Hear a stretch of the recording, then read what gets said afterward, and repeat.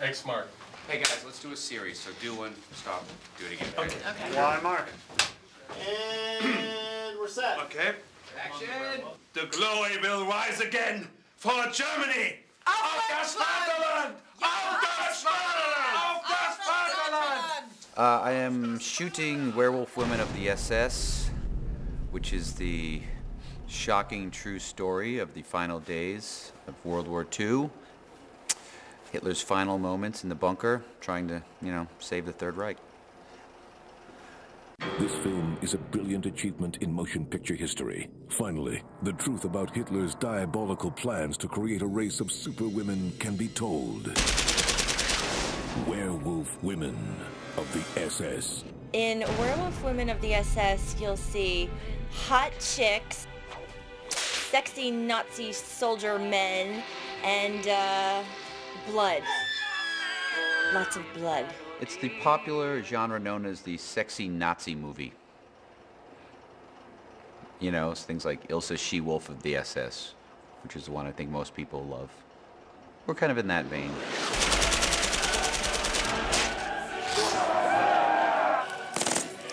Silence! It's all based on true stuff, actually. I am Bill Moseley, and I am playing Dr. Heinrich von Strasser. You have been chosen. I'm Tom Tolles. I play Lieutenant Borman. The she-devils of Belzec. I was called in to play a werewolf playing a piano in an officers' club while Sherry was singing in a dream sequence. Can they alone supply the blood needed to save Hitler's mad dreams? Or will the pride of Germany fall into ruin? This is my project. I have created the Werewolf Women of the SS. But I have had some setbacks. And so I have been relieved of duty by the Belzec girls, Eva and Gretchen Krupp, played by Sybil Danning and Sherry Moon Zombie. Doctor, you have failed the fatherland. The Krupps are here by order of the Führer himself. But at least I've had a chance to really work over a couple of semi-naked girls, which is what makes this work and this career so rewarding. Watch in horror as Dr. von Strasser searches in vain for the purest German blood needed to create this unstoppable army. We got into it. I mean, maybe not to torture women, but certainly to meet some. And when they're strapped to a table, I mean, they can't help but meet you. So it's kind Captive audience. Captive audience, right? I have found the perfect solution to all of our problems. I'm an officer in the SS, and I work with Udo Kier, who is completely insane, I've discovered, and it works out well for everyone in the film that he is, because in truth, everyone who works for Rob has to be demented. I think it's a prerequisite. Today was like coming here and just by choosing the pants I have on, which you cannot see in the camera unless you go down a little bit. This is a pants, which of course they did not wear, but it is kind of from a sex store, I guess, for some kinky people.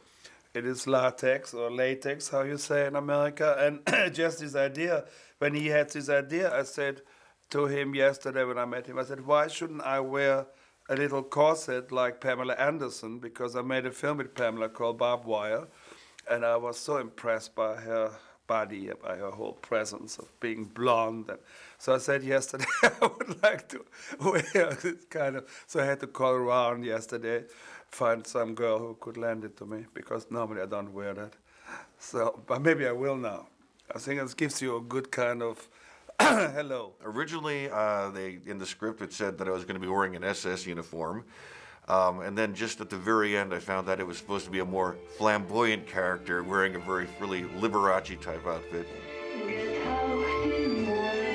I mean, you got a nightclub full of people in gas masks and a werewolf playing a piano looking like Liberace. I mean, what other world is that going to fit in but the world of complete imagination that came out of Rob's head? I have never seen in a film naked breast and gas masks. Breasts on my left and on my right. It's wonderful to have close-ups together with for breasts. And I've never seen in a film two high-rank officers like Borman and Hess sits together very close, crying and having a handkerchief with the emblem of the skeleton and the bones. Rob had his producer write a German song, so it's an original song, and I had to learn it phonetically because I do not know German, so that was a challenge, and performing it was great. I had a wonderful time, and it was great to work with Udo Kier and Tom Tolles, and seeing them weep made me laugh, and I had to try not to laugh while we were doing the scene.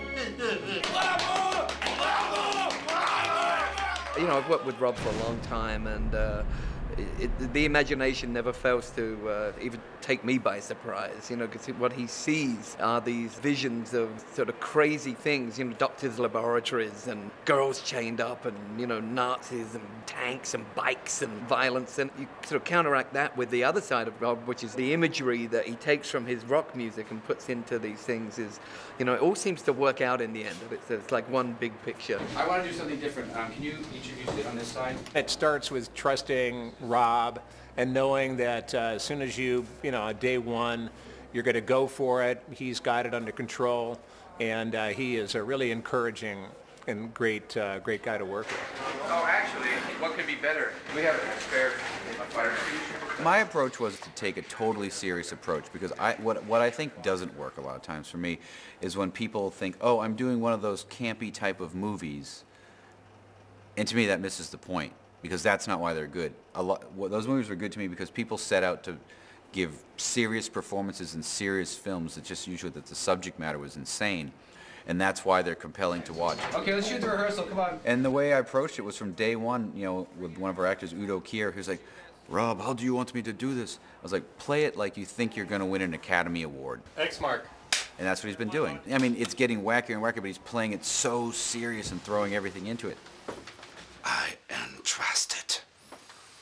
I gave you the honor to supervise my project. Its failure will be your demise and the end of Germany. You know, if he doesn't believe in the Werewolf Women, if this doesn't really seem real to his character, Commandant Hess, then why would the audience give a shit?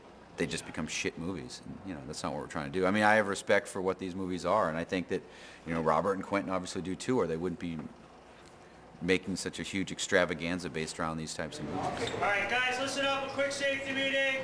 We're going to be firing an automatic weapon. Cameras are locked up. Nobody at all can be on the set while we're doing this shot. Sometimes I think people don't get it because to watch these movies at home on your plasma screen on DVD is sort of like, you know, it's the difference between going to a NASCAR thing and have a flaming tire flying into the crowd killing people or watching it on television. CO2!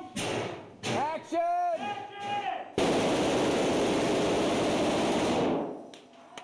Got it! Got it. I think it's awesome. I'm so excited to be part of it, truthfully, that I forget that I am. And by that I mean, like, you know, I saw the trailer for Grindhouse and you think, like, fuck, I wish I was, oh, I am part of that.